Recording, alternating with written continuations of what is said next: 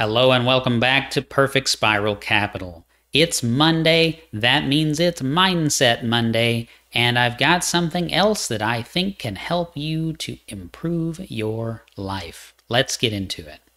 Today, I want to talk about the Reticular Activating System in your brain. It's a little clump of cells at the base of your brainstem, and what it does is it helps to direct your attention on things.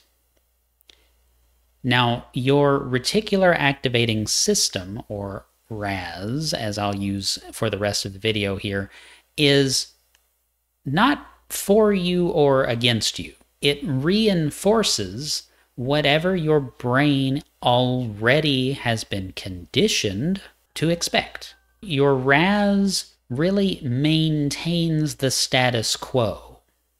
And so if you want to make big changes in your life, you need to disrupt what your brain perceives to be the status quo. You can think about something that has not happened. You can imagine a situation. Now, I don't think in pictures. You may think in pictures vividly. It doesn't matter. But you can imagine something that hasn't happened. You can imagine, let's say in your relationships, spending quality time on a regular basis with someone that you care about. You can imagine sitting on a particular deck at a particular restaurant, getting a particular meal. Imagine what that food tastes like. Imagine the most delicious dessert that you've ever had from that restaurant. You know what it tastes like. Conjure that in your mind so that your mouth waters. By doing that, you are creating an emotional imprint of that future state that you want to achieve. Your brain, your RAS, is then going to say, wow, I have this very distinct, clear image, this emotional image of a state. And it's actually such a strong emotional impulse that it's stronger than your impression of the present. And so what your brain is going to do is it's going to say, okay, I've got two things here, and I feel more strongly about this one. That's the future state that you've meticulously crafted in your mind.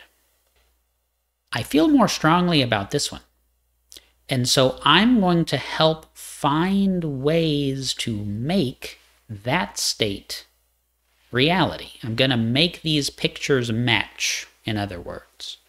And so by creating that mental image, you've given your brain all it needs. Your brain will, whenever you're thinking about it or not, be working to achieve the future state. You'll pick up on hints in conversations that might be ways to do the thing that you want to do. You'll key in on particular details you never would have noticed. And now, the more you do this, the better. The more you create that imprint and refresh that imprint of the future state, the better, right? And this is exactly what you do. Normally, if you have a birthday party that you want to throw for someone, you think about the details. You put it all together in your mind. You play it out in your mind. We need to make sure that this is just like this so that this can occur, etc., etc. That's what you do. It's just a method of doing this for other tasks. So it's one thing to say, I would like to make $1 million next year. It's a completely different thing to say, this is the business I built to generate $1 million, and this is where I'm going to sit and how I'm going to celebrate and who I'm going to be surrounded with, how I'm going to feel because my business earned $1 million. So you can see the difference. In my book, Between the Lies, I pull from Atomic Habits by James Clear. It's an extremely popular, well-read book. You should read it if you haven't. But he uses the example of someone who is trying to quit smoking. There's two ways this can play out. If they're offered a cigarette, they can say, oh, no thanks, I'm trying to quit. Well, that person hasn't won the battle, right? Their friends can kind of nudge and prod and get them to give in and take the cigarette because they want it. They're experiencing withdrawals. They're trying to quit. It's difficult. But what if they were to say, oh, no thanks, I'm not a smoker? You see the subtle shift. They've already won. I'm not a smoker says that's not who I am. That's not my identity. I have created a different identity. I've already enforced that in my mind.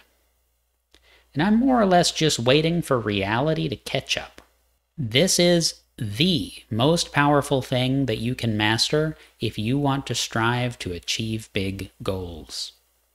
Specifically, entrepreneurial goals, as that's the focus of Mindset Mondays, but this applies to relationships and every other aspect of your life, and it works. It works so much and so quickly, if you lean into this, that it's hard for me to believe, and I'm living it. If you have questions on how you can implement this in your life, I'm always happy to talk about it, but you should also look into the Pacific Institute. I am not affiliated in any way with them. They are not aware of this video, but the Pacific Institute will teach you step by step through their incredible work and the work of Lou Tice, their founder, how to tap into your brain's natural tendencies and make the most of them. Get them working for you. Because if you're not aware of this and you're not using it for your own benefit, chances are it's working against you. You heard me mention my book, Between the Lies. If you're interested, check it out. It's available in print, digital, and audiobook, narrated by me. You'll find a link below and in the pinned comment. And if you liked this video, there's a really good chance you're going to like the next one. There should be one appearing on screen now. Check it out. Thanks so much, and I'll see you in the next one.